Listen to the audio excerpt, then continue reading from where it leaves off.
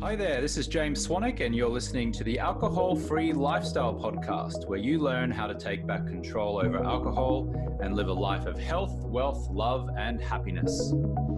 So, welcome to the Alcohol Free Lifestyle Podcast. This is Sarah Connolly, and I'm really excited today to have a very special and interesting guest joining us, an ex-member of Project 90 who started the program 5 months ago. Neil is 41. He's based in Sydney, Australia, married with one son, and his journey is quite extraordinary. So I'm really happy to have Neil with us today. And I'm going to pass over to you, Neil, and ask if you would share a little bit about where you were before you joined Project 90. Yeah, absolutely. Well, thanks for having me, Sarah. I think I was in a position before Project 90. I think a lot of people in my position find themselves in. We had a business that's only a couple of years old, and I found myself pretty well stressed out just with life generally, bringing up a family and starting a business and going with those challenges. And I found that I'd always uh, part of, I suppose, my culture and the lifestyle I led was always to eat and drink, to socialize and whatnot. And over the last, particularly maybe 2 years leading into me joining Project 90, I found that the regularity of my drinking just increased and increased and increased, and the volume did a little bit as well. But I think it's that story of wine became just way too acceptable to have wine with dinner every day, and I found then that I ended up needing wine to relax, or at least the perception that I needed something like that to relax after work. And so it just got a little bit worse and worse. And I think I found that I wasn't necessarily handling the stresses of life really well, and I had the perception that wine was doing that for me. So it had started to impact my life on the day to day, and that I just found myself tired and sluggish and hard to get going. But I think it'd be fair to say that I didn't have a massive problem like struggling to get out of bed each day or the like, but it had got to the point where it was impacting how I was feeling every day. And I thought, hey, something has to change here. Yeah, I think that's where I was. And prior to this period, obviously, not obviously, but many of us seem to notice that it escalates quite quickly. When we notice it, suddenly it starts to be a lot more prevalent and noticeable in our lives. Prior to that, had you ever tried to stop drinking? Oh, most definitely, yeah. Well, many times actually, depending on different times in life, depending on age and circumstances. Um, but the times where I'd stop drinking when I was younger would be things like where we had that sort of party scene going on. I think culturally, I had a couple of sort of semi-corporate jobs, and it was part of the culture to go out and party and whatnot after work, and also just the lifestyle of friends and whatnot that we would go and do that with. And so um, what I found was I'd go through these sort of health kicks, like, oh, it's a Yeah. Monday. On Monday, I'm gonna look after myself. On Monday, I'm gonna stop eating carbs, and therefore I cannot drink, and so on and so forth. And I think, um, I was a pretty good drinker. I was good at it. I could party for days and go to work and all of those sorts of things. And because of that, I found that I could always drink to excess, and then there would be periods of time where I'd try and stop that altogether, thinking it was an all or nothing type of mindset. And so the long or the short answer to your question is many times I tried to stop drinking, um, but none with the sort of passion that I have this time round. I think this time round I saw it differently. I saw it as a, I have a family now that I'm didn't have when I was younger, um, but B, I started to realize actually this is impacting my health and how I feel and my ability to operate each day, as opposed to, "Oh, I've been partying too much and I want to look better or feel better." Mm. Yeah. It was a really big difference. Yeah. So you came across this program, Mm. and what happened then? You obviously signed up for a call. I imagine you researched other options as well. Yeah. So actually, I think it's a really good discussion to have, because what I found quite disappointing, really, but also just challenging, but also really disappointing, was that there aren't actually a lot of options that Mm, suit people. I'll say our circumstances because as I've gone through Project 90, I've realised there's a lot of people in a very similar situation to myself, mm, and our circumstances means people that are functioning really well, that see their own drinking as problematic for them, but maybe the rest of society don't necessarily see it that way, and so didn't and still don't fit the mold of what someone that has a problem with alcohol might look like. And so I think if you have what is perceived to be a problem, you can get help. And that mm, looks like AA style programs, or sort of in-house programs where you locked up for a week or two, or those sorts of things. And that wasn't the help that I was after. mm, Um, and I don't and didn't identify as having that sort of problem. I'm cautious to say that level of problem, because I think your problem is associated with how you think and feel about it. I don't know if the labels or what other people put on it is really that necessary. mm, But I couldn't be termed as an alcoholic in my mind. But at the same time, I was like, well, alcohol is affecting my life. I mhm, want some help, but more than anything, I want a bit of education, because I'm sure I can stop something for a short period of time. But why do I always end up back drinking or partying or living this life? And how can I understand it more so as I can have the choice of really um, controlling it at that time? So it's very interesting, Sarah. I'm not drinking at all at the moment and can't see myself drinking again in the foreseeable future, which is pretty odd to say. But that's not how I went into mm, this. I went into mm, this looking for how can I get real control over my drinking. So I only drink 1 day a week, or something that I had a magical number I'd come up with that would make it all be comfortable and acceptable. mm, I just couldn't find that sort of help. The closest thing I found was a program.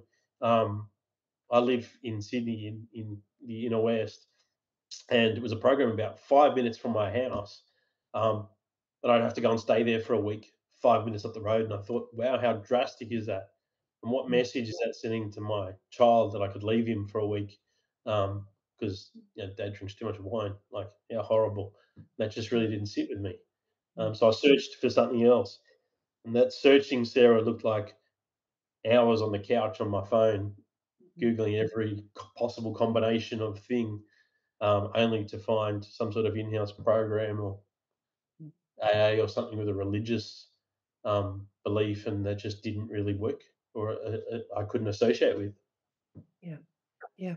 And I think it's a very common dilemma for what we would call grey area drinkers, which is, they don't identify as being that rock bottom stereotypical alcoholic, which is a word that we don't really like very much because Mm. there's no diagnosis, but that needs support. And as you say, it's not a matter of not knowing how to stop drinking. It's more a matter of how do I stay quit. Yeah, Because, yeah. and the labeling of something as alcoholic, there was a couple of concerns to me there. Mm, One was I didn't want to steal or label myself, and steal a title from other people. That I had this perception of, well, they have this real problem. I can't steal their title because that's not me. And let's not be too dramatic. But alcohol was affecting mm, me, so I knew I needed help. But so I didn't want to label myself as that, because I didn't think that that's exactly who I was.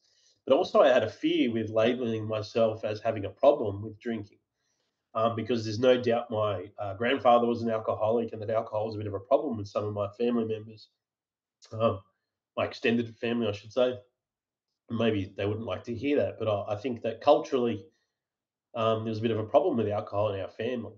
mm. And so I felt really uncomfortable labeling myself or other people as alcoholics. The word just didn't really resonate, comfortably. Yeah, yeah. No, I totally get that. So you joined Project 90 about 5 months ago, and you had quite an extraordinary time, especially in the early months. Would you be to share how that played out for you? Yeah, so actually leading into Project 90, I think really quite lucky. I had I can't remember the exact detail, but I kind of kicked off and had a call with people at Project 90 on a Thursday, Friday, and said, "Cool, we'll kick off on the Sunday or Monday." And a couple of things happened. It must have been a Monday. Um, Firstly, that day I went out for dinner and drank equally as much wine as I would have any other day, even though I'd committed to starting a program. Um, and then I had actually must have been a Wednesday because I specifically then remember on a Thursday I had a corporate sort of dinner with the chairman of our group and a new potential partner. We went to a restaurant up the road here, and I'd said, "Hey, I had the option to drink in my mind because I hadn't started the program as of yet, but I decided just naturally I didn't want to drink that day, so I made this excuse like, oh, it's a Thursday, I'll just have a non-alcoholic beer and a water today, guys,' and made a little bit of a joke about it. I don't regret it, but it was an unnecessary um, joke. No one really gave a shit, but I thought that everybody cared that I wouldn't be drinking. But that was more around, I suppose, my persona. And so I chose not to drink that day. And the weekend came, and naturally, I just didn't drink before starting the program. But then I went into the program for a few days, and then went down to my family's property down in the Southern Highlands. My my yeah, my parents were moving house. My mum was overseas actually. My dad was here. My parents were moving house, and um, I don't know if you've been down to the Southern Highlands in New South Wales, Sarah, but it's in Bowral specifically. Yeah, it's beautiful. Yeah, it's really nice. And one thing about Bowral is lots of great cafes and restaurants and shopping. It's very beautiful, and it's cold, and so really conducive to getting a fire going and drinking wine, and that's what we did there. My youngest brother lives down there as well, and so I had gone down and helped my dad move into the new property, which is actually a little old house, and as I did that, um, it was the first sort of weekend I went down there where I wasn't drinking at all, and I found that bit quite easy. Um, I had just decided I was on this journey, and I had found it quite easy. But as I went through that weekend, a few things happened. It was helping my father move furniture and whatnot. I kept getting these crazy headaches, and the headaches were that feeling like my head was literally going to explode. And it's quite hard to explain because it literally. I think that's probably the best explanation. But every time I lifted something or did something strenuous, the pain was really quite unbearable. And I kept it to myself. And one of the things that I had, I feel a bit guilty about saying this, but I was thinking to myself, geez, dad's getting on my nerves this weekend. I keep getting these bloody stressed out headaches whenever he's saying anything and blah, blah, blah. But all dad was saying was, oh, can you lift that couch with me? Can you move this? Can you do that? And the reality was that there was something wrong in my brain. And I was unaware of that. But I went home, and a couple of days later, the pain just kept coming and getting worse and worse and worse. And what I realized that there was something really wrong. Went to a doctor, and they gave me some drugs and said we'll do some tests and so on and so forth.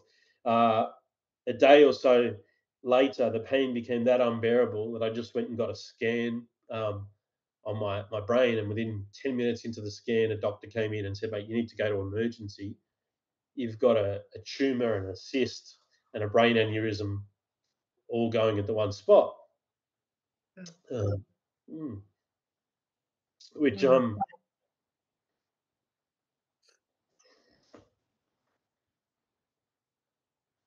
yeah,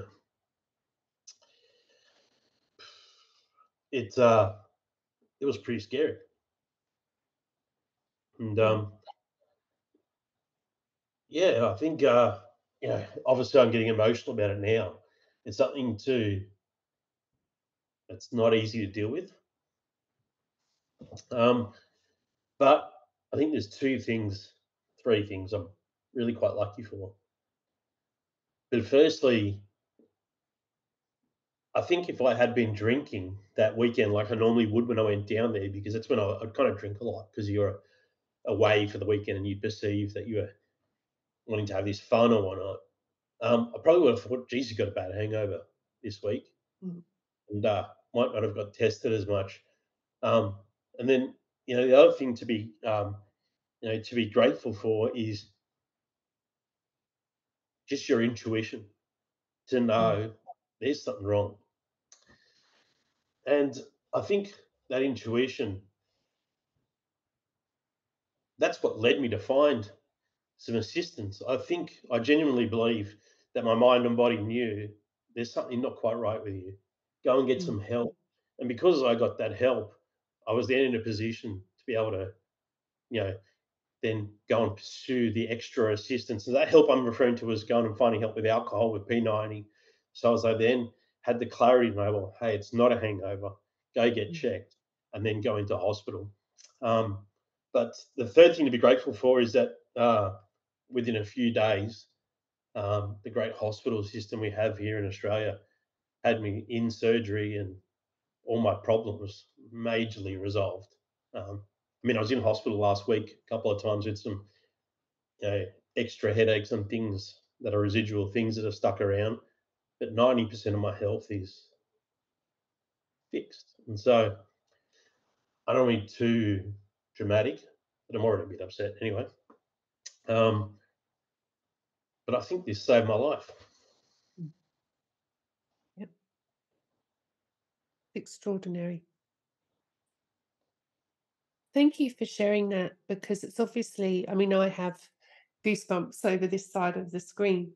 But I do feel that what you're saying is so pertinent that had you not made this decision and had you not had that clarity, it's quite possible that you would have at least put things off, perhaps. Yeah. And some of the things you learn, Sarah, I knew nothing about this stuff, and I still really don't, but I had a tumor and a cyst and a brain aneurysm, which I don't think many people get the trifecta. I Mm, understand. Um, and the real challenging one is the aneurysm because I think that can clot and then literally you can die. And it's probably, if it was untreated, it probably would have been like a 50-50 sort of scenario over the next year, 18 months or something of the like. And yeah, so it's amazing to think you can catch something like that. yeah, and not know about it. I mean, they just are very hard to detect, especially the aneurysm on its own. And interestingly, one of the things I found out is that it's highly likely that I'll get it wrong. It's either the cyst or the tumor. I'm not quite sure.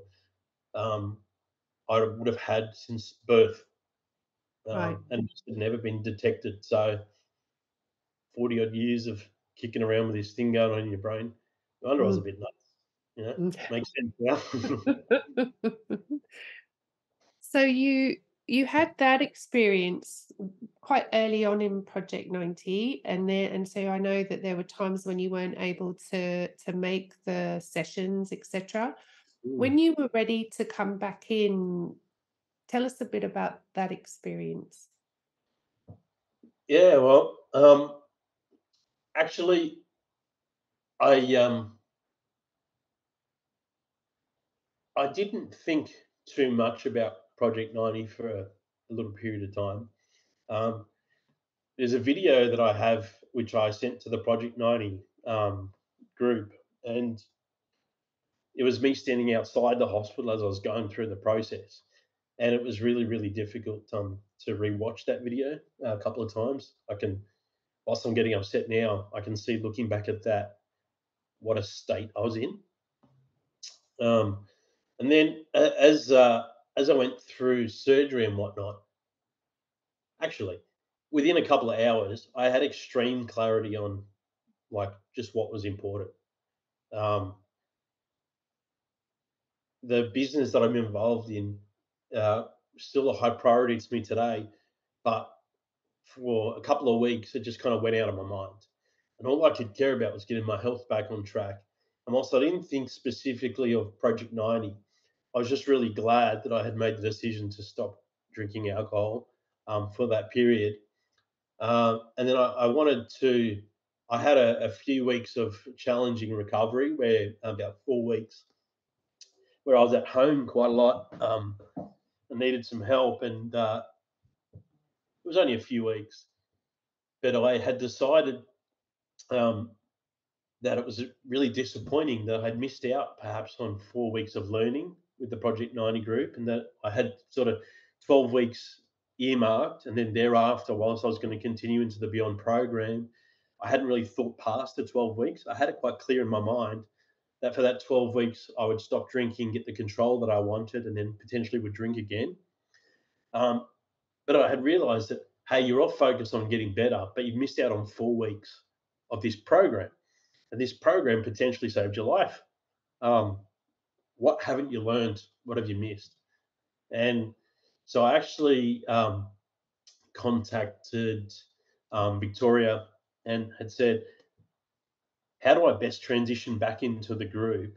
Do I share the info? Which most definitely agreed we would, because we'd started to do that. And I don't know if I'm confident enough just to start talking to everybody again. I can only make a call or so a week just because of the time zone. So what do we do? And Victoria was awesome. She said, "Hey, well, if you really want to go through that learning and be part of the group for a while, let's just extend your journey with us by another month and jump back in." And I went back in then for the next 8 weeks. Because to clarify, this was only a couple of weeks into the journey when all this happened. So I went back in for the next 8 or 9 weeks, something of the like. Um, but I went in with a huge commitment. And the huge commitment was just like I do with work. I knew that I didn't have the best skills or all the knowledge yet or whatever else, but I could just turn up for whatever calls were available in my time zone. And the one thing that was really in my control was to jump on to the polos and communicate with the group each day and share my learnings and share how I was feeling, and that would be my contribution to the group. I think you've heard us kind of speak about this in the past, and we joke about how great Australian men are at communicating and sharing our emotions and all those things. We can't shut you guys up when it comes to emotions. But do you know what? You probably could say that about me now. Mm, I think there's been a huge turnaround in how I communicate. mm, Um, Before, I always wanted to communicate well for particular outcomes, i.e., I wanted to, you know, get an outcome with a customer or whatever else that was very specific. Um, Whereas with this group, what I realized was that the American guys share really well. You might say too well. And we probably didn't. And I just said to myself, well, hey, what I'm going to do is try and find the middle ground between how we act and how they act. And God, wouldn't it be great to be somewhere in the middle there? And I think what's actually happened is that I've ended up like a lot of the American guys and just really been able to share my feelings. But what I chose to do was share as many learnings as possible and hope that other people would share their learnings in return. And that has definitely happened, and to my benefit. yeah, and to everybody else, there's no, having been in the program with you, you were such a, it's so involved when you could be. And so my question is, because one of the challenges, as you mentioned at the beginning, is relatability of programs. When you came into Project 90, how would you describe your relationships with the other members? Um, at the start, I actually found it quite challenging, if Mm, I'm honest. mm, I didn't know if I identified with everybody, and it wasn't easy to see. Like, not everybody looks and feels exactly the same. But what became apparent really quickly is that everyone was a high performer of some sort. And so, whilst we all look different and are in different industries, and some people, the stay-at-home mother in the who's still in the P90 group that I could really relate to, and we're living polar opposite lives in that sense. But she's a lady of high integrity and that performs really well in her life. And that's where I think that's where the relationships are built, is in understanding that, hey, we're all intending on living pretty good lives and are high performers. And over time, there are other people in the program that I won't name for their own privacy, um, but whereby their businesses kind of look, the industry might be different, but they're in similar situations to us. And the other type of person in the group that I really enjoyed was those that were achieving more than me in their business life. Mm. Um, and I haven't been able, due to the time zone, to get onto a lot of the calls specifically related to business. But I did Mm. end up having a lot of one-on-one calls with the business people. In my instance, actually, most of them were men that had a lot of success, that I could then ask questions of them. How did you, when you were growing your business and you had this challenge like I do, what did that look like? Or and the other thing that just happens with those sorts of people is it's just aspirational. They just Mm. spurt me on a little bit to think a bit more. And when you look at the program, um, one of the pillars of the program is all around what we gain. And I think when I look at all of the people and how I started to look at those people and what I started to look for, I started to look for what can I gain out of all of these relationships. Mm. Um, I just put the learning mindset on, as opposed to what can I financially gain. It's just what can I learn from these people. And Mm. I've learned a lot about mindset and Mm. business from those people without even asking a lot of specific questions, just watching and learning. Yeah, fantastic. Um, so Neil, you came through the program, you made some incredible discoveries personally, professionally as well, it sounds like. How did you feel towards the end of the program? What do you feel were the most significant differences that you noticed in your life? Um, well, I think the main thing should be really focused on what matters most, which is, in this house that I'm living in, you've got Liz and Benji, my wife, and my son. And I think I probably was unaware of the impact that I was having on Liz with the sort of life that I was leading. And that doesn't just relate to my alcohol use, because how I was using alcohol was just as a bit of a band aid for how I was living. Um, but just always feeling uh, stressed or pressure or living too much on the edge, I think was just impacting how Liz was feeling, and her, perhaps her confidence. And I was probably showing her that she wasn't my number one priority in life, even though I thought that my family was. I think some of my actions probably weren't in line with that value that I thought I had.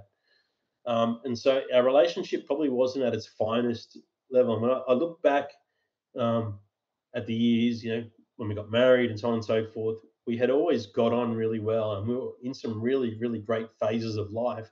But in those last couple of years, we probably weren't in the best phase of life in terms of how I was acting. And I think I only realized towards the end of the program that it was majorly my actions that had impacted how we were feeling. The uh, the lucky side of things is that when you love somebody and they love you so much, as soon as you change the way you act, they adjust how they feel naturally, and the feeling of safety came back into our relationship really, really, really quickly. And yeah, then getting sick, I think Liz and I have never been tighter, so it's a real benefit. The other thing I think was just so obvious was how Benji became a priority in my life. Um, in terms of, I was able to get up early with him, but wanted to get up early, wanted to take him to his little daycare, and wanted to spend that time getting a coffee together on the way and just talking and chatting and thinking about him. And I think he's gained.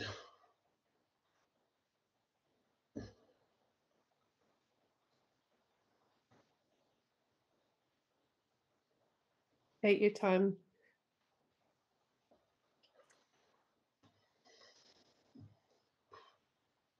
he's got his dad back.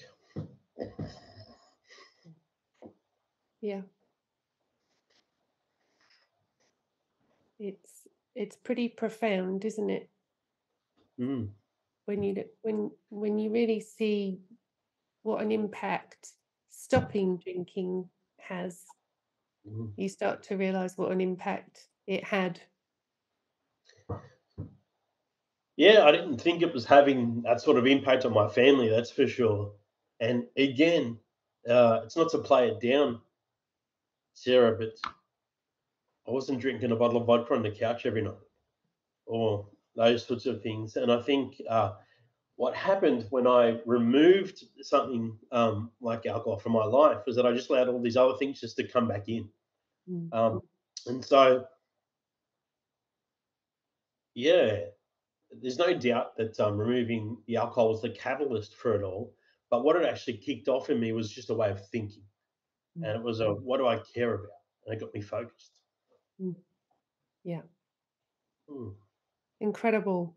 So 5 months alcohol free now, and what's life been like for you since you finished your 90 days? Um, it's different because the learning curve, I suppose, on a different part of the curve. Um, I learned, I was educated quite a lot around the science of drinking, and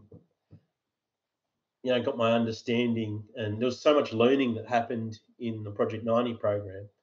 Um, and you think to yourself, "Oh, hey, what can you learn? It's just drinking." Well, there was so much I just learned about my personality and types of addiction and how I act and how I respond, and even things that I thought I was quite well educated in around understanding my values and certain things like that. So that learning curve was so great that it was really easy to see uh, all the progress in Project 90. Whereas now that I've been out and I'm in the Beyond program, and I catch up, I think probably about once a week at the moment with everybody. I found it to be quite different. I'm in a little bit of a lull, if I'm honest, where there's not as much learning. And now it's more, hey, well, this is a new way of living, and I'm just going through the motions. And I suppose the one thing that's really, really strong in my mind is that I can't see a time where I'd want to drink again, Mm. which is amazing. Um, but the other thing that's really interesting is that there's no more sort of amazing changes. There's not this great feeling of, oh, I wake up feeling amazing every day now and I can't wait to go. And like, I think if that's what I was looking for, I might be disappointed because that would also not be living real life. Mm. And removing alcohol meant that I've had to deal with just reality in its purest form and just, well, this is what it is. And that's where I'm at now, that I'm just going through the motions, but I'm stronger, I'm calmer, I've got my family, but there is no magic bullet here that's going to make you feel amazing every day. And so I think there's a long way of saying I'm a little bit bored. I think it's just like, yeah, yeah. Lucky I've got all these other problems in life, like everybody else, Mm. a startup business and normal family problems and whatever else. But in this space, it's just like, right now I'm learning how just to live, and you know, I'm lucky I've got a positive mindset anyway, and I'm ready to get up and go each day. But Mm. yeah, I'm not waking up feeling like, oh, my world's completely changed. I'm amazed and happy. So Mm. I hope I don't Mm. disappoint anyone with that answer, but it's reality. Yeah, and it certainly plays out differently for different people. I think depending on so many factors, but the reality is, as as you've talked about, when we stop drinking, we're just living in reality, and reality has all the highs and lows that life has when we're drinking, Mm, but they're just not as extreme, right? absolutely, yeah. Which how nice is that, right? Because it's funny because you can like celebrate or commiserate with drinking if you're that way inclined. Mm. You can use it in both, and no one wants to see anybody too happy, right? We all get a little bit, skeptical or maybe jealous or think, what's wrong with that person? And equally, no one wants to sit in a restaurant or a pub with somebody crying into their glass of wine, right? So Mm. having life sort of, a bit more even keel is quite a comfortable place to be. But it's not that exciting. Mm. It's nice to be in that spot. Um, Yeah. yeah, and overall, actually, Sarah, there's this sort of air of everything will be okay. Mm. It's just kind of sitting in my back of my mind now that I know like, everything works out pretty much.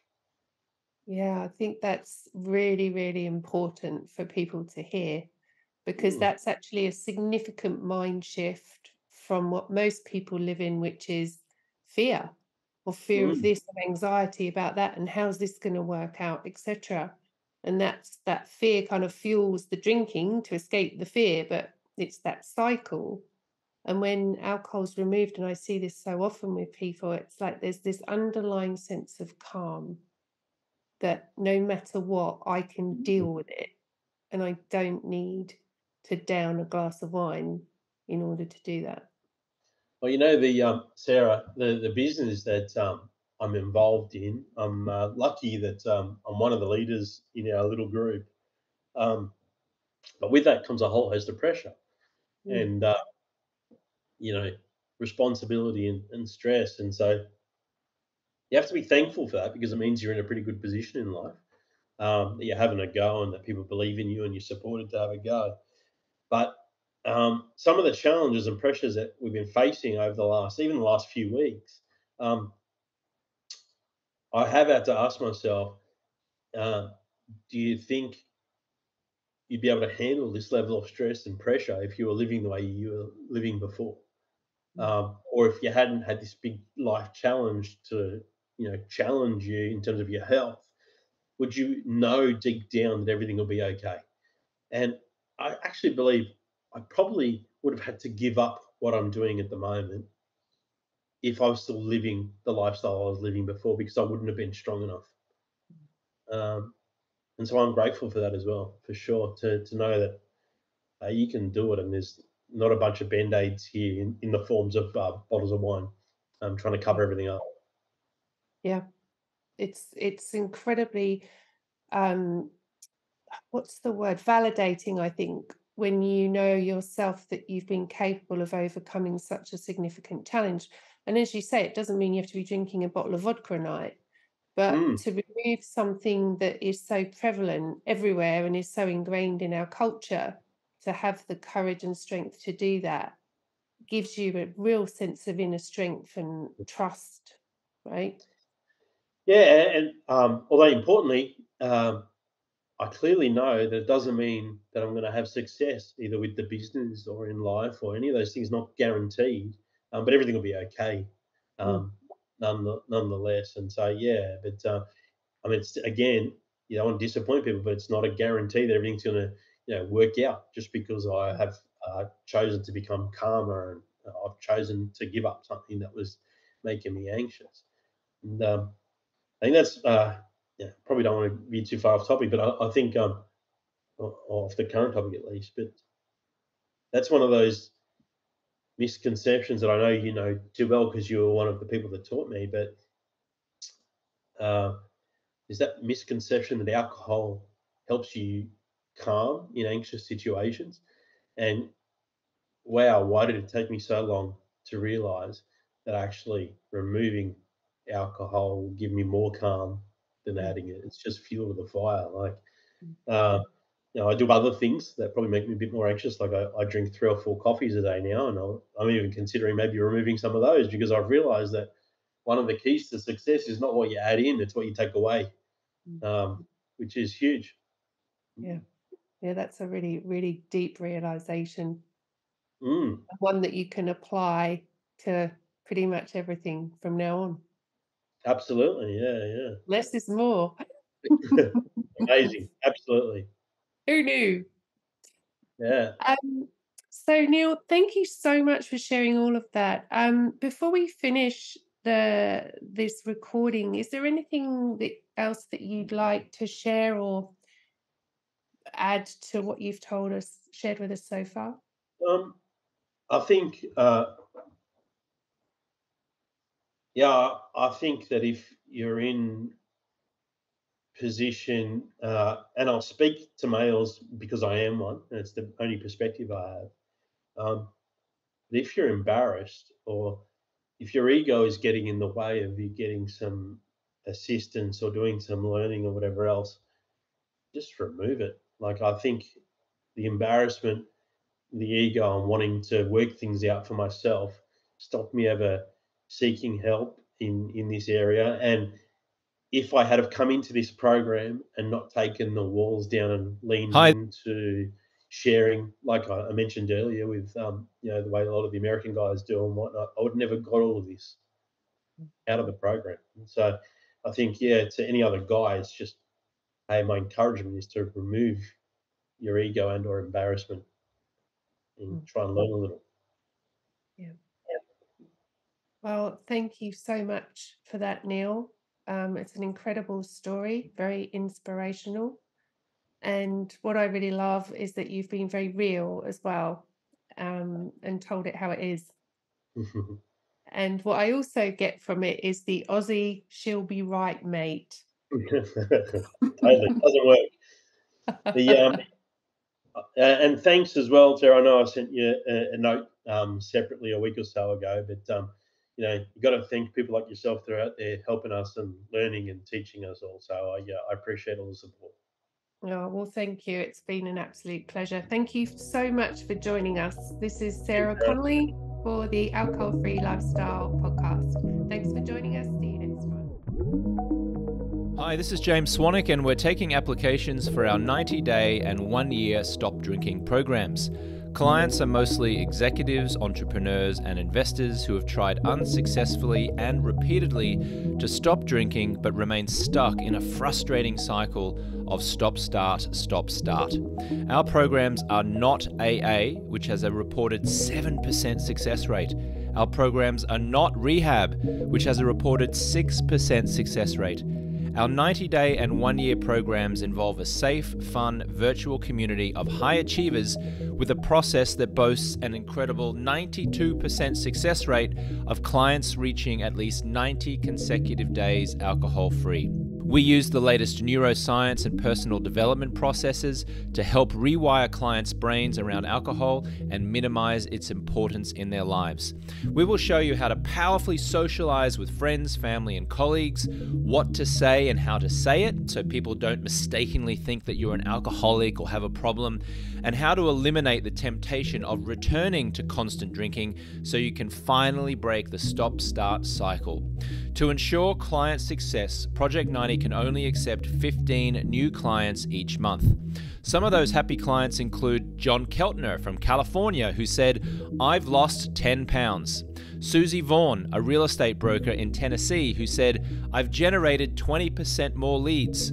Jessica Gaines-Jarbo from Kentucky, who says, "I've now got joy, focus, presence, and clarity." And Joe Worley from Michigan, who says, "My wife has the real Joe back."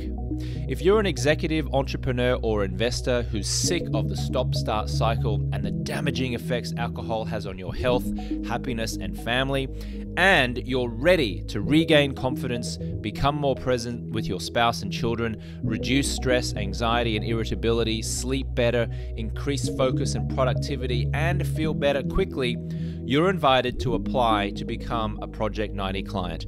Applicants can apply for an introductory interview by visiting alcoholfreelifestyle.com/project90. There's a link in the show notes which you can just click, but that link is alcoholfreelifestyle.com/project90.